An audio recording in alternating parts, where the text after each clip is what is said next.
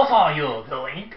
Oh, this is just an exercise that I don't know how to explain this. It just feels kind of embarrassing to talk about it. Oh, I know this.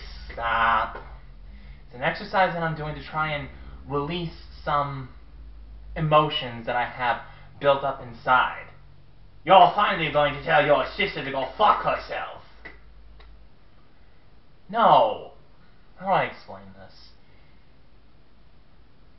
My manager, one of the managers that I work with, she's very attractive. Oh, I see.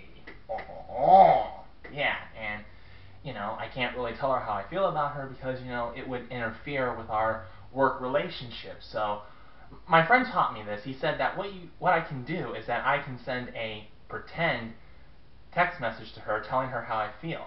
And what I do is when I finish the text message, what I can do is I can look it over, and then when I'm done, I just delete it. So that way I get out all my emotions, and they don't build up inside, and they don't interfere with my work. Great, huh? That is the stupidest idea I have ever heard. But why should I be so surprised? You are a stupid American. Oh, Jesus, give me strength. Oh no. What? I pressed send. What? I sent that text message to my manager! Oh, nailed. You're fucked. Fired is more like it. Actually, I don't like it. Oh man, this has got to be the worst thing that's ever happened in my life.